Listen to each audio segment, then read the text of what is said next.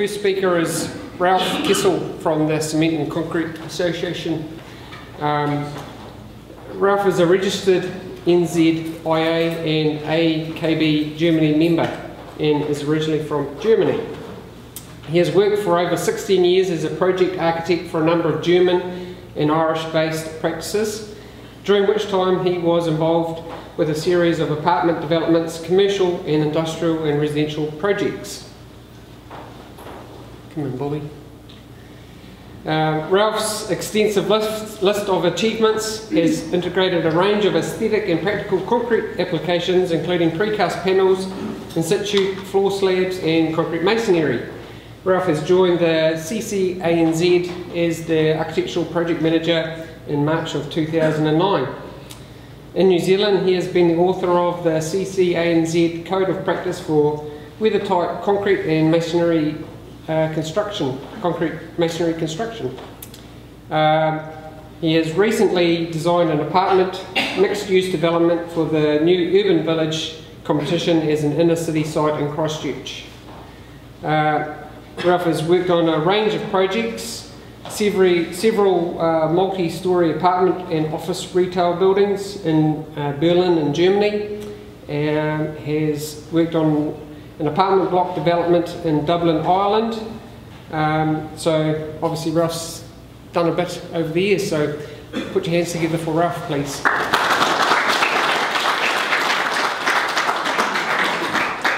Thanks very much, Darren.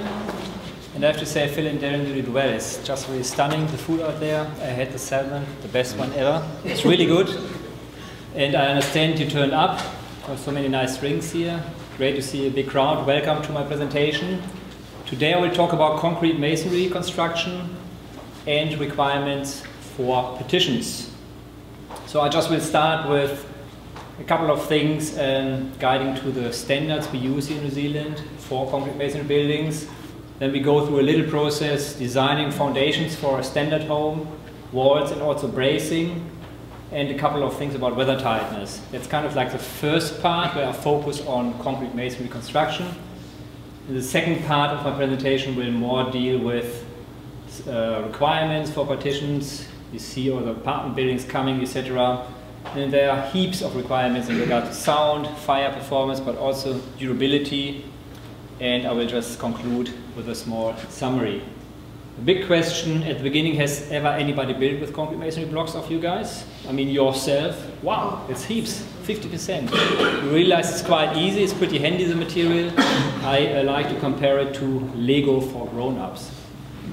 So the most would know what concrete masonry is. Obviously concrete blocks, mortar, rebar and grout.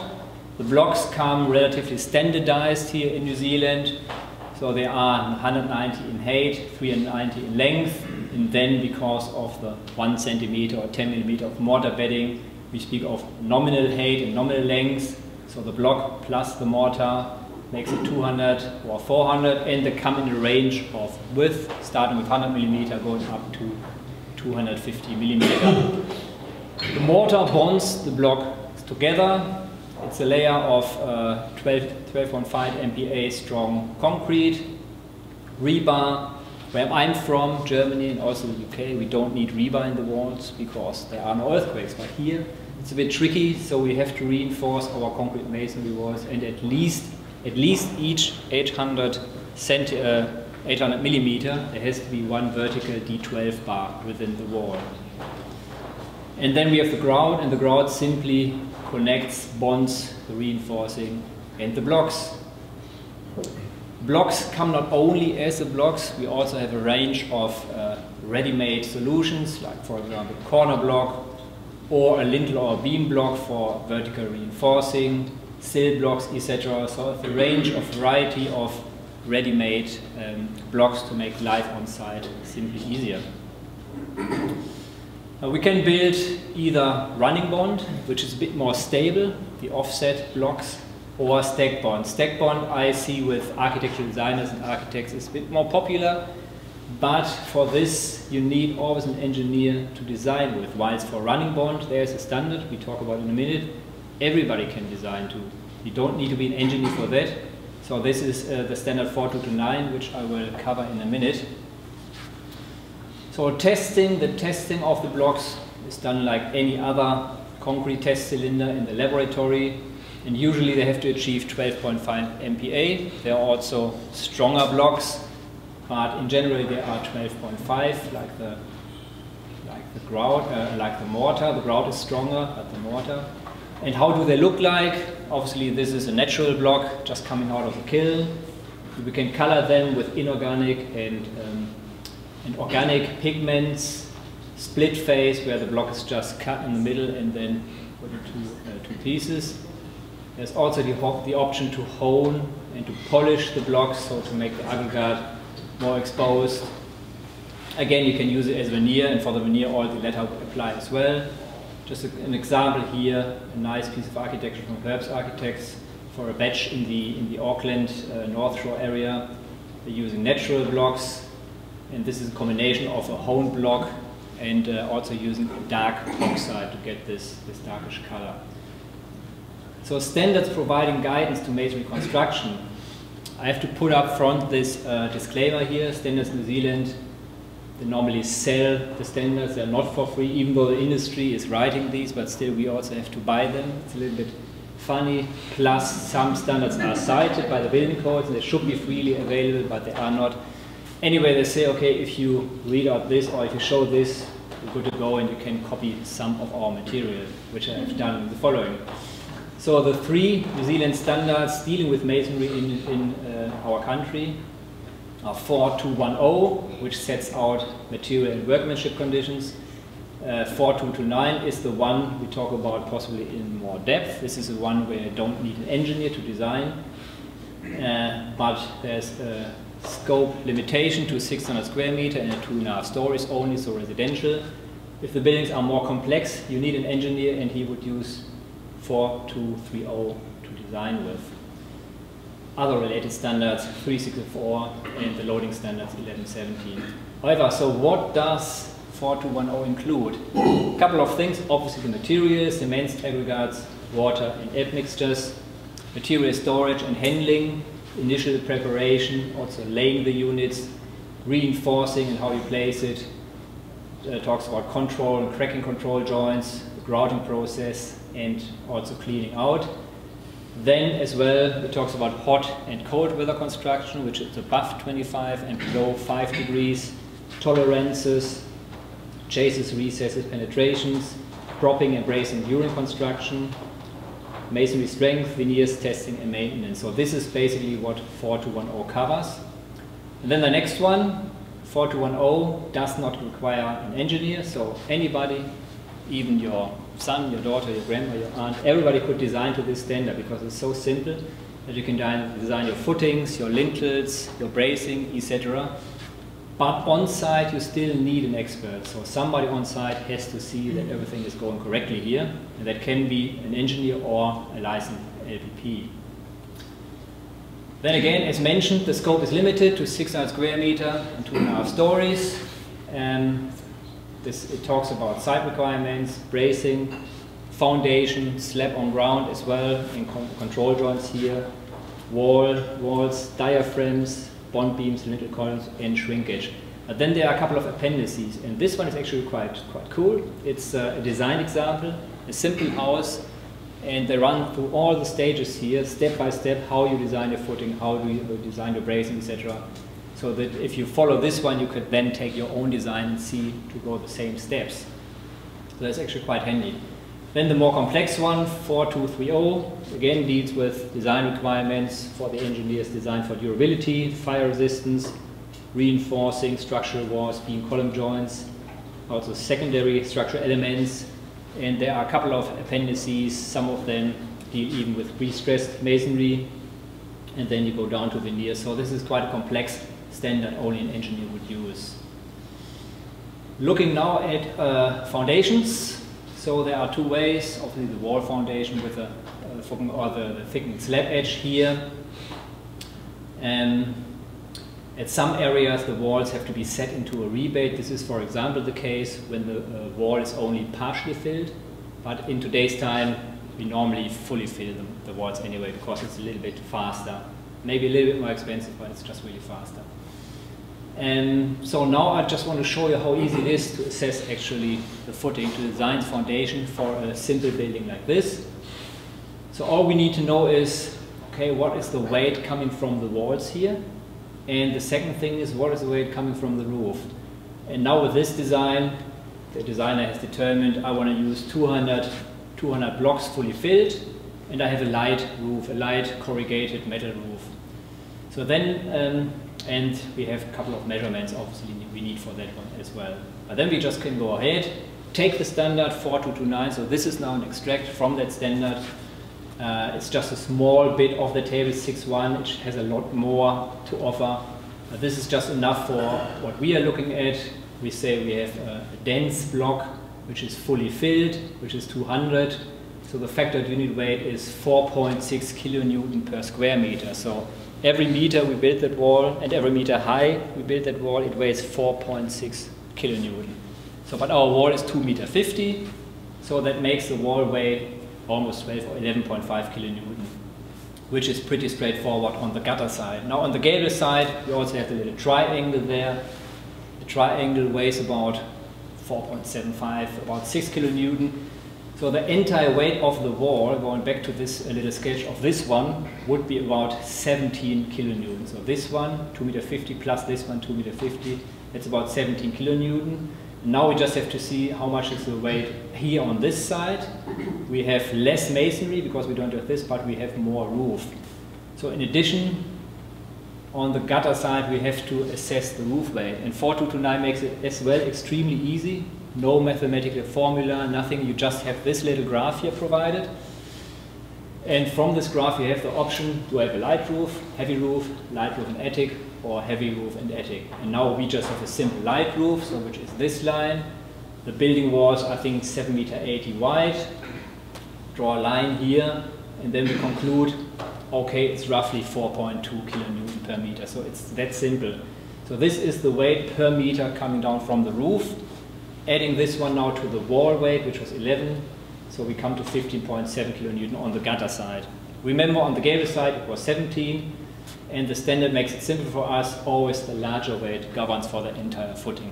So we just go ahead with the 17.5 kilonewton per meter. So we know exactly now this is the load on the foundation. All we need to do now, go into the next table, which gives us here the options. So all the loads which are in between 0 and 40 kilonewton per meter. This foundation, if they're between 40 and 60, 60 and 75, etc. So what would you reckon, which foundation, how wide, how deep, and what reinforcing is it for our little building here? Which column do we have to choose? Yeah, absolutely, it's the first one. So it's 17 kilonewton, so it's between 0 and 40 kilonewton. So it's that easy, and this is how it looks. 200 high, 300 wide, 2 starter bars, are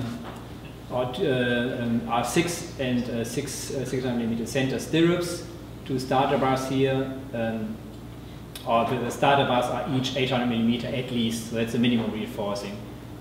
And then we have the 2D12s just sitting here. So this is the reinforcing and the measurement of the footing for that building. It is that simple, and every council will have to accept that. Now walls. Walls, we talked about it in the very beginning. The components are the blocks, the grout, the block fill, and the reinforcing. The mortar and the block strength, they are equally 12.5 MPa. The joints always have to be tooled and slightly compressed. Even if we apply a render system or something over it, they always have to be compressed and tooled. The mortar bed, the vertical joints must be no less than the face, so it always has to come from here to there. It has to sit fully covered.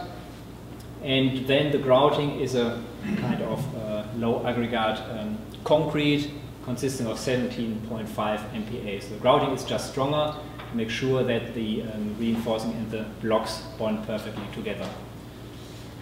But then also we have clean-out openings. And they are really important, because what happens when we put the blocks up, there will be always some mortar spilling over or just compromising the cavity. And the mortar is just 12.5 MPa and the grout is 70.5 MPa. So that would mean that we would compromise the grout. So we have to clean it out with a broom so that it all falls down. The inner side of the void of the blocks should be really clean. And then we get it out through the clean-out openings, and then we can pour the concrete in. You also see that the blocks are upside down here in the bottom row. This is simply so that the concrete flows everywhere and creates a better and a stronger bond.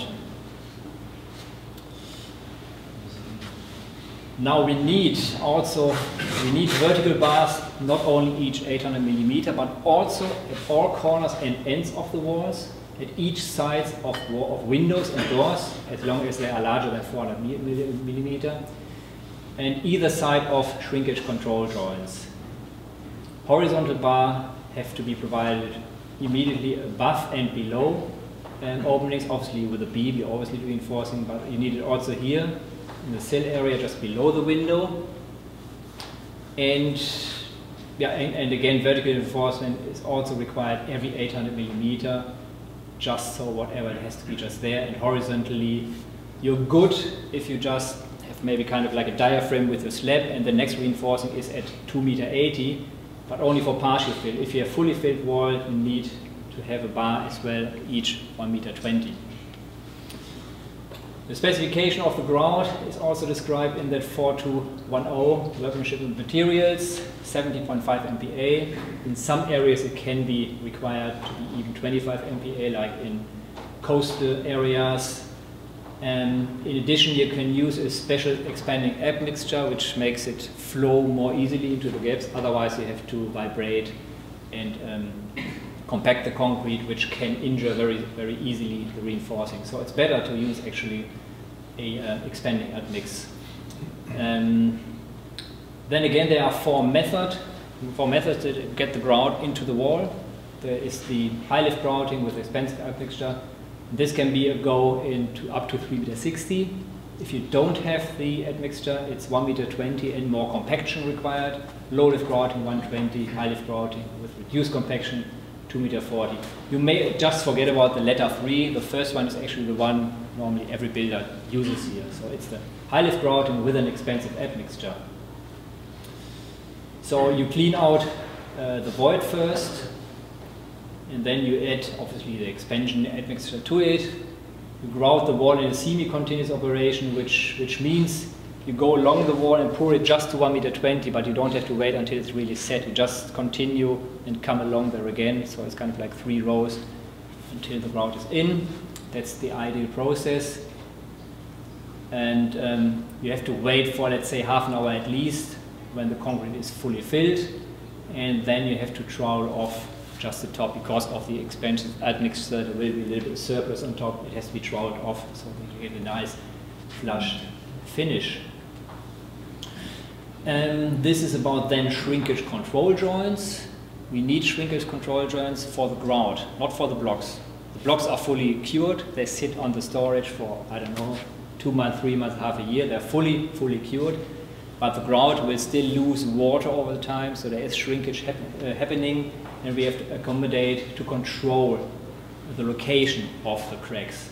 So, and that has to be at least every 6 meters, so no longer than 6 meters. And if you come to a corner, it's actually either 5.20 meters at a maximum, 600 millimeter here, or if you have kind of like, you want to have for whatever architectural reasons, have it in an equal space, then you can go with 3.20 meters at both sides, but not 6 meters on the corner. 5.20 is the maximum. Then again, we need a crack control joint also at L-shaped corners, so as we show here, but also at turns of T-junctions and U-junctions and U-shaped floors. Also at changes in wall height, so if you have a wall, let's say 2.50 meters, and the next one is 3.50 meters, then you need a control joint there. And as well, if you change the wall thickness, you may have a retaining wall, maybe 250, and the other wall, suddenly, you know, the land slopes down, you continue with the 200 wall, then you always need a shrinkage control joint. How does a reinforcing look in control joints? They're actually interrupted, but lapped by an additional bar, but the one side of the lapping is debonded, maybe by use of a DPC or something like that, but it has to be debonded, except you are within a lintel or a bond beam. Then the reinforcing would go through. Bracing, earthquake and wind bracing. So we need to brace our windows against earthquakes and against wind. The braced wall panel is used for bracing. The maximum allowed opening in any braced wall panel is 400 by 400. The maximum height is 3 meter or 3000 millimeter. If it's higher than this, it would have to be accounted. You would either have to use an engineer, or if you think of a 2-story building, then each story have to be braced on its own. Minimum length 800 millimeter, and the capacity of the bracing panels is measured in bracing units. So let's say 200 bracing units is equivalent to the power of 1 ton, so it's quite something.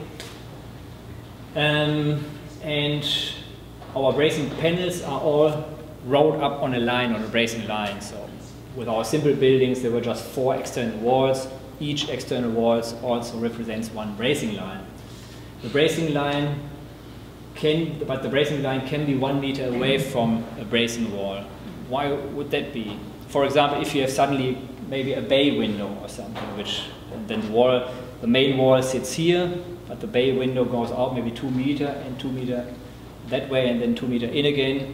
Then you could just set the bracing line in the middle of these 2 walls, and still this counts for the 1 bracing wall.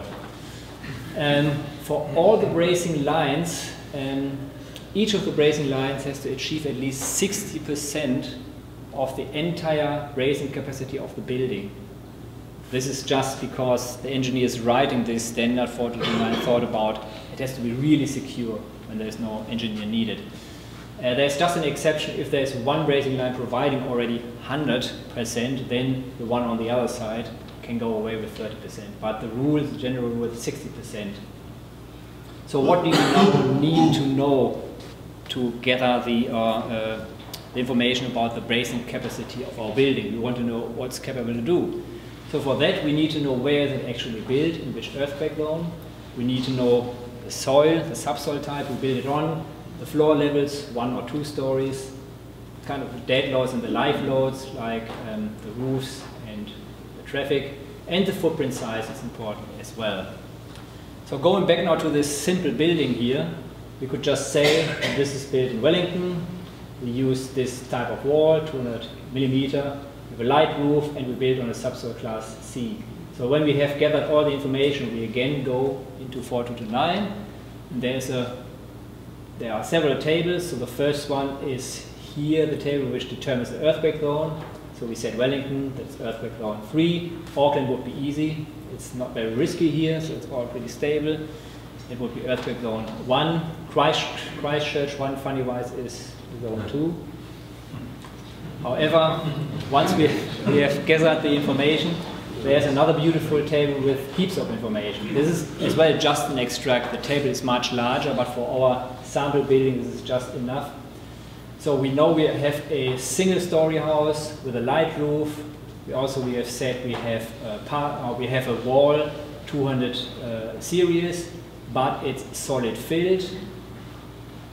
So that means if we use a partial fill building or wall, 1 single-story lightweight roof in earthquake zone 3, usually we need 28 bracing units per square meter.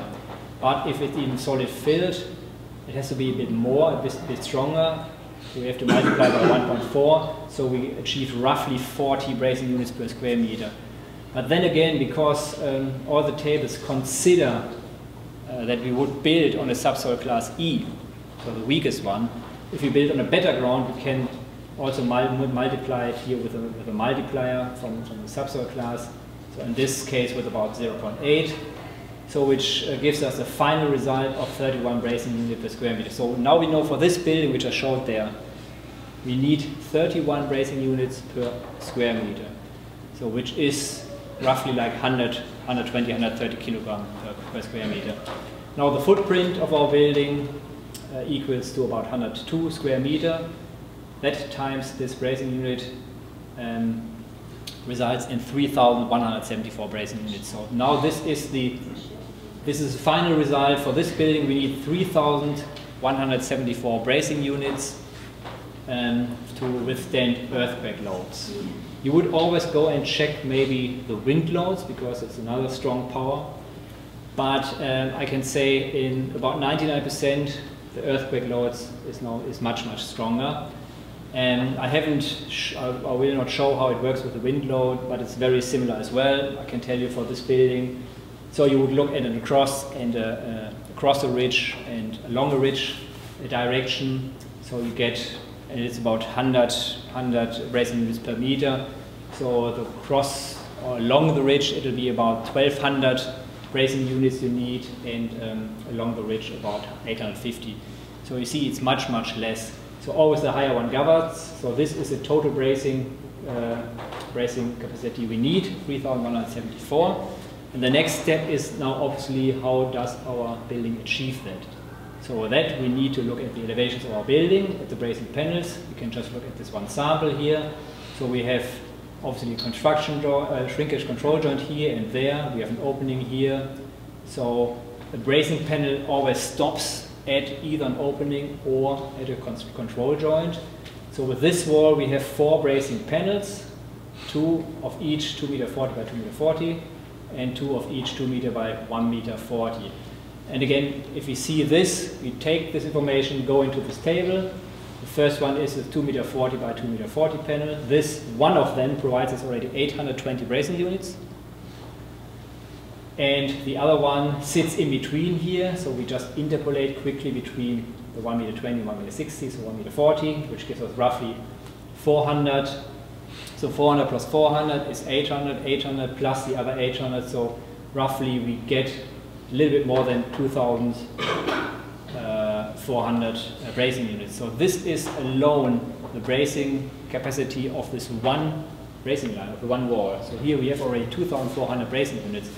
The entire building needs 3,100. When we said earlier, each bracing line shall achieve at least 60% of the total BUs, which will be 1,900. So this one is absolutely top. It's way over, it achieves it. And for the next 3 walls, we do exactly the same procedure, and we prove to council that this building is braced properly enough. So it's just these little steps. I know it's a bit too much, a little bit too many digits and numbers here. And that's why I recommend grabbing that standard, look into the back. There's a worked example, which is more or less this example, and then you can really take your time, cup of coffee, and try to understand a little bit better.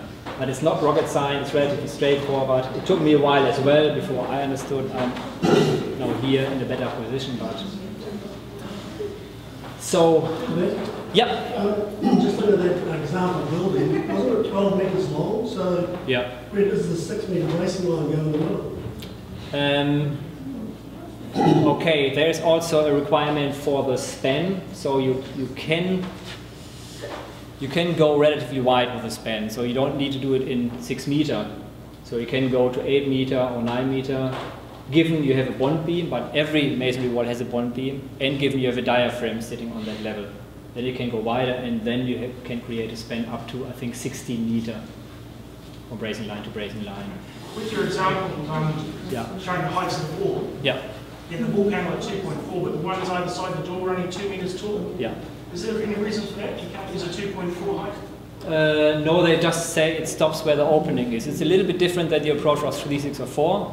3604 says always the entire panel from the ground floor level to the gutter level has to be accounted for, but the guys who wrote this standard have approached it a little bit differently. They assume that a concrete wall is in itself relatively rigid and stiff, particularly under a window, so nothing will happen there, it's completely braced.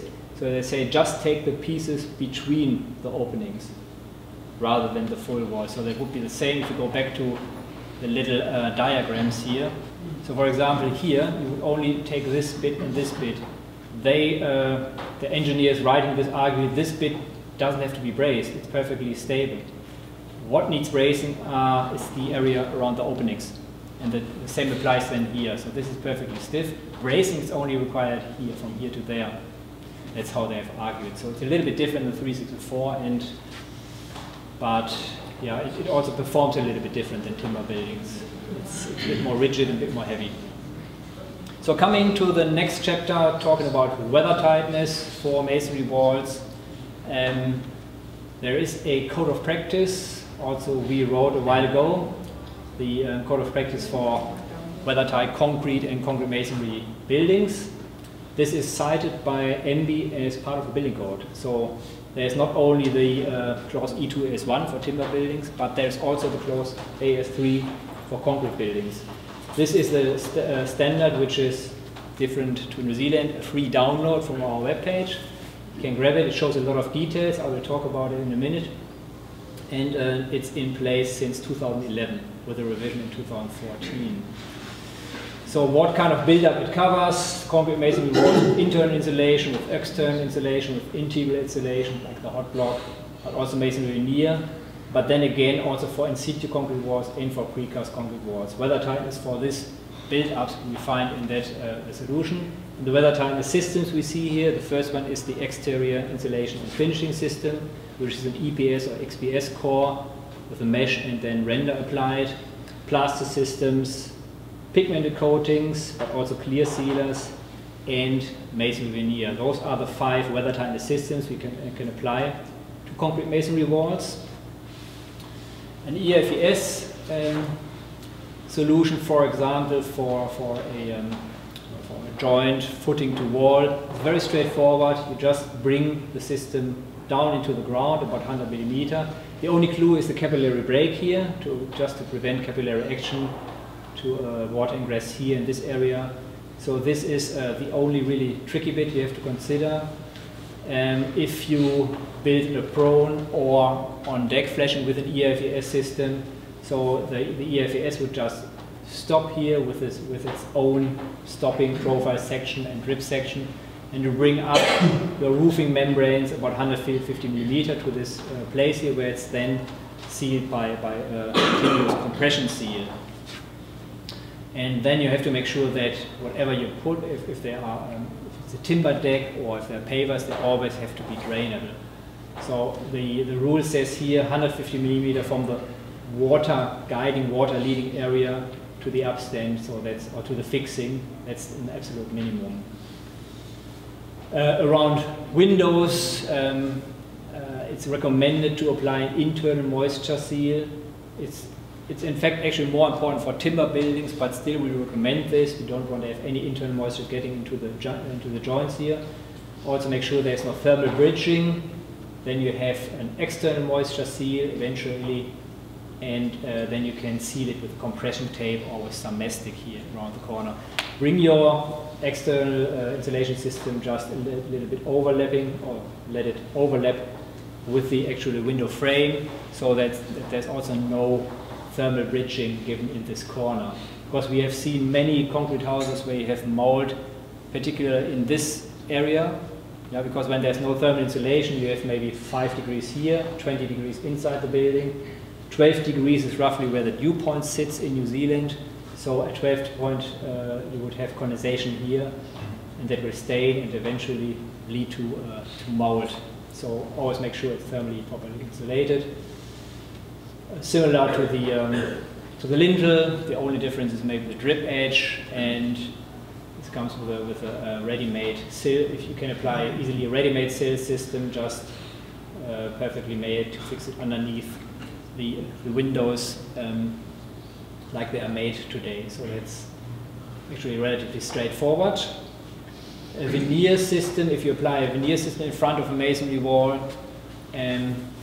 so the clue is here the brick ties. They are fixed into the wall and then embedded into the mortar of the veneer. And you have to consider they only take lateral loads. So they can't take any vertical loads. It always has to be set onto the foundation. The cavity here, the free venting cavity, has to be at least 40 millimeter compared to 364. Timber says 20 millimeter. 20 millimeter would be okay, but similar like with the clean out we had before, there will be always a little bit surplus of mortar sitting here, which may block the cavity, so we say 40 millimeter is the minimum. Insulation, and then you have ventilation opening on top and weep holes on the bottom, and this is actually very, very weather tight and also thermally a very good performing wall. The brick ties, the wall types has to be made as per 4210. The ties to be fully embedded into the mortar. A general rule of thumb for the spacing of the tiles is about 600 by 400 millimeter. However, this depends on the location where we build. Again, if we are in Wellington, in the earthquake zone 3, if we use a heavy-duty brick tile, so this means light-duty brick tile, medium-duty, and heavy-duty, so these ones are really strong ones. And even if you use the more heavy veneer, so you would need every 0.241 brick tile. But it's hard to imagine what that means, but it roughly means like possibly every 400 and 400 you need a brick tile. So this is about the veneer. And again, also a detail looks relatively similar from the principle like the other ones, internal moisture, external moisture protection. However wide your cavity is, you bring that block, cut it and bring it back in there and have a sealant around the edge. There is a galvanized steel angle on top just to carry that lintel here. In Germany we often use a little bit different system, so we fix that angle actually to here to the wall and let it come into that joint, and then there will be a hook just fixed to that one, and the hook goes around into the last block, and there will be a D12 just running in that direction.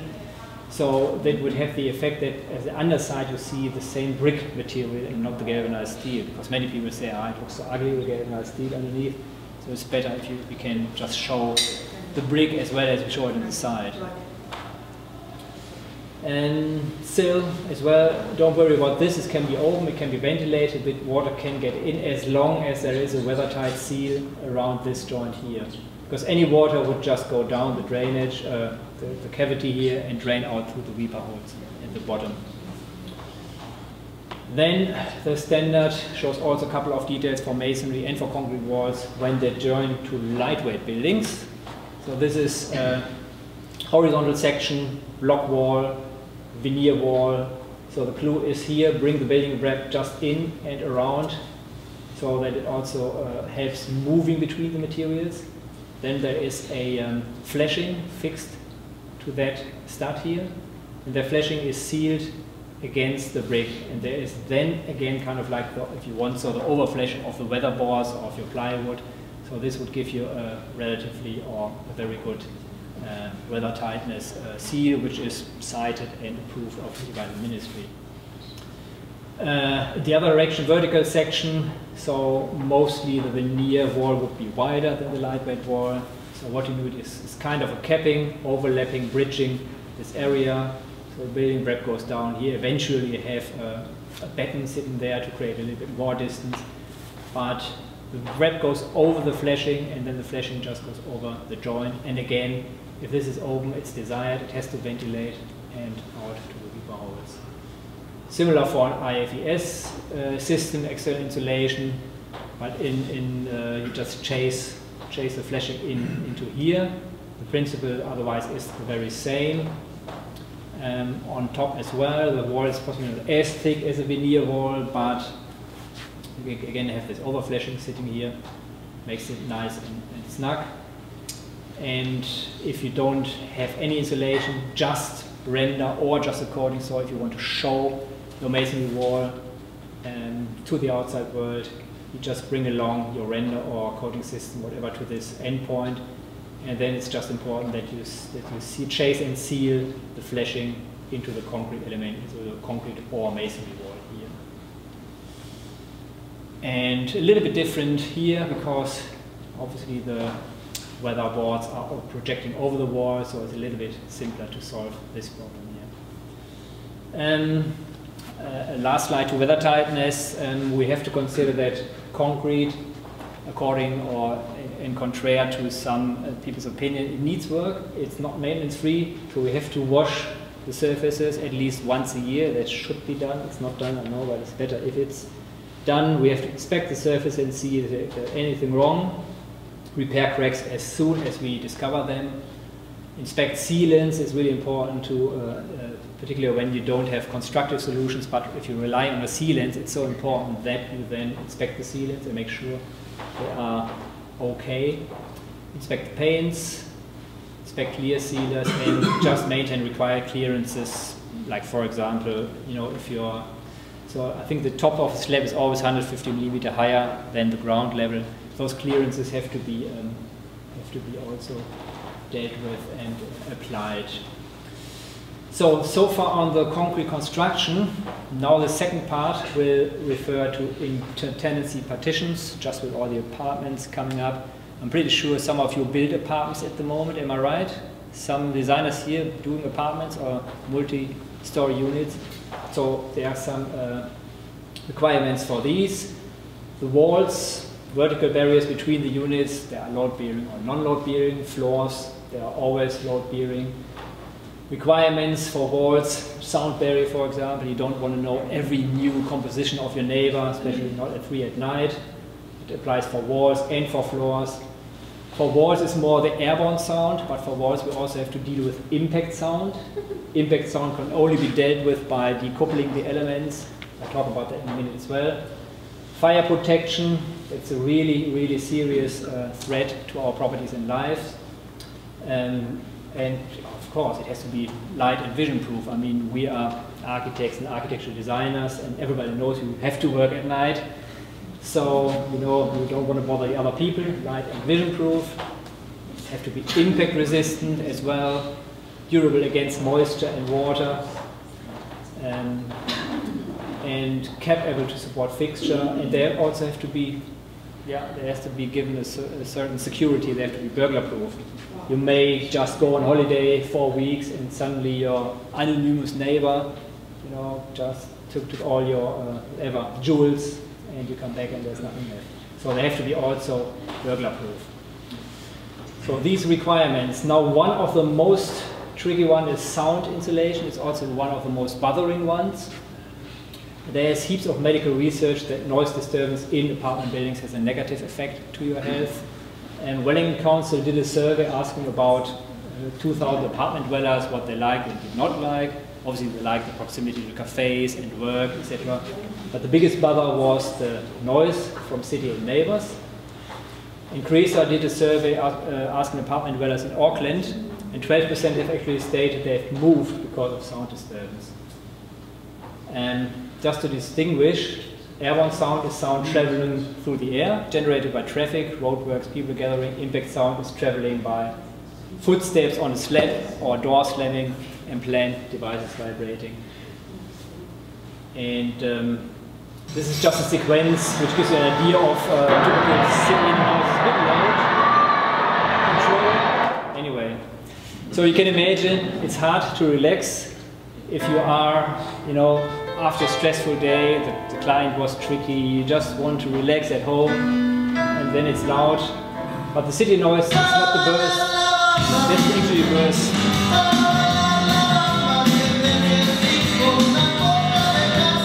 So the worst is not the city noise, the worst is the neighbor.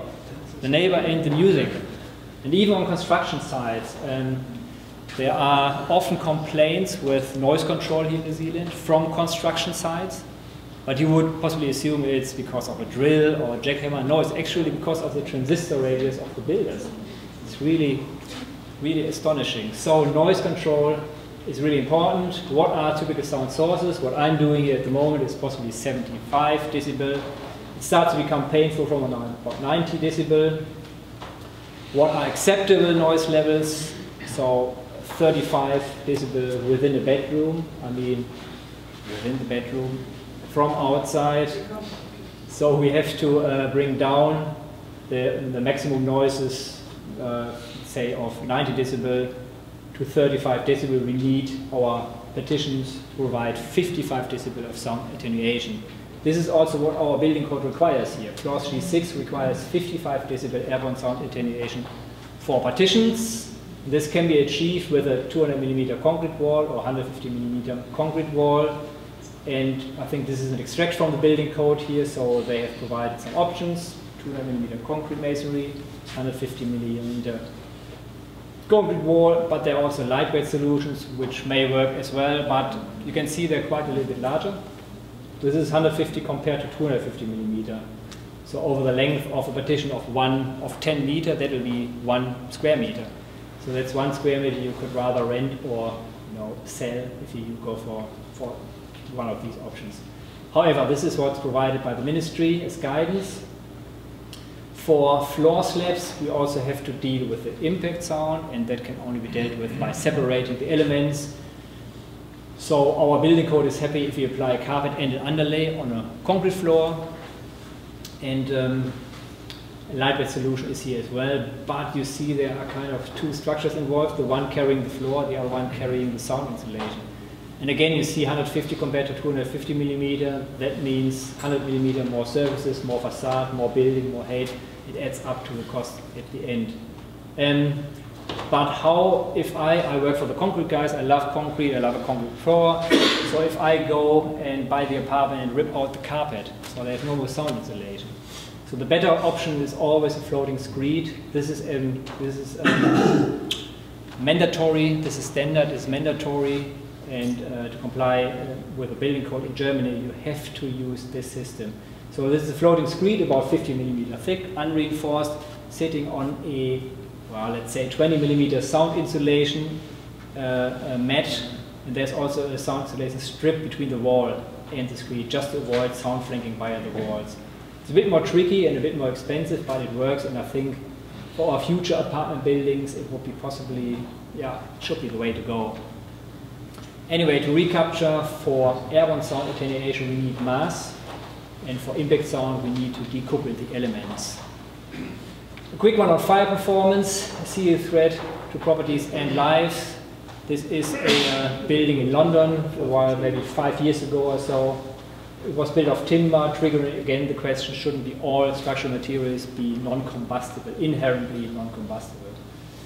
However, fire protection as we know it, sprinkler systems, intermittent paint, claddings or passive systems like materials which just don't burn, like concrete masonry. Our clause says for apartment buildings and partitions 60 minutes structural stability, etc. That's okay.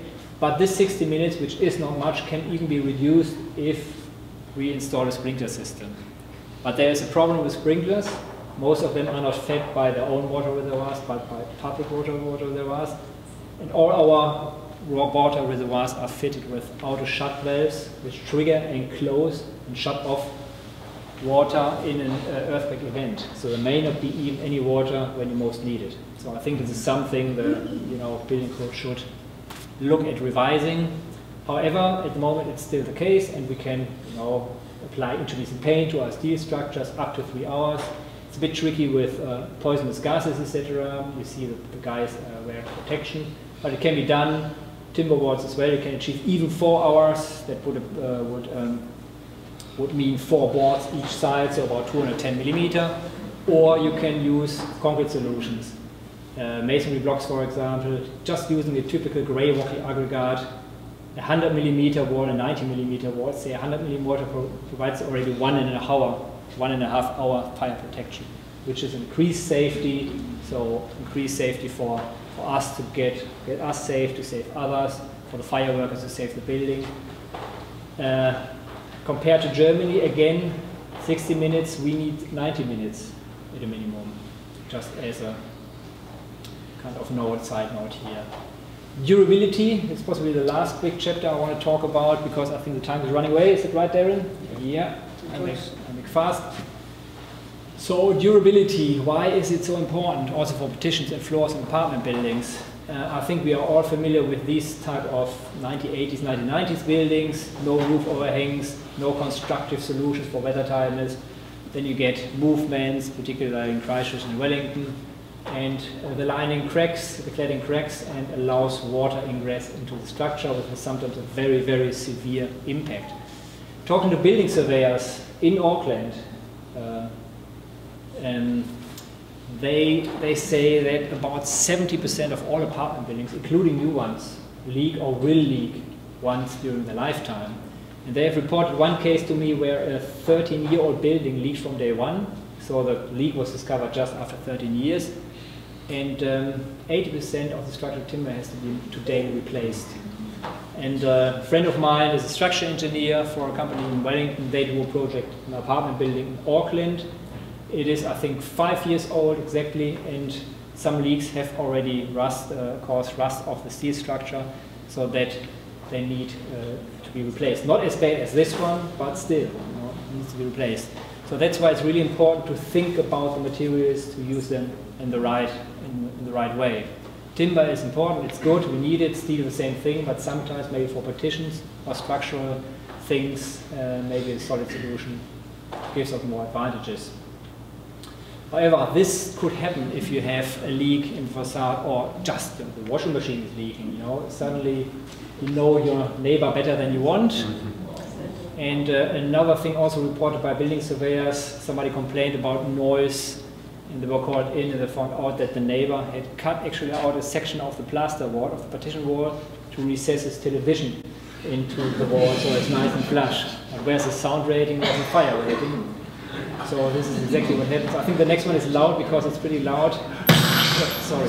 Everybody awake? Good. So the question is what happens if try that with a concrete wall. It'll hurt.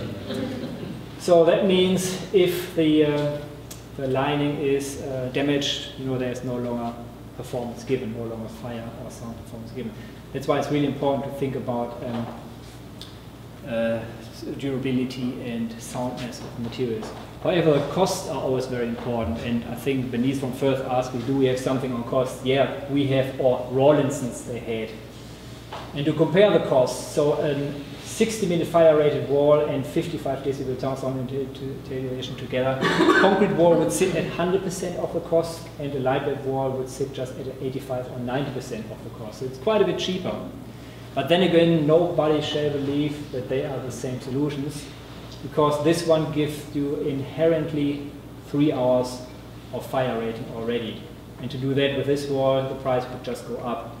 But again, that's not the only thing. I just want to make the point about the durability, because these walls are just much more durable.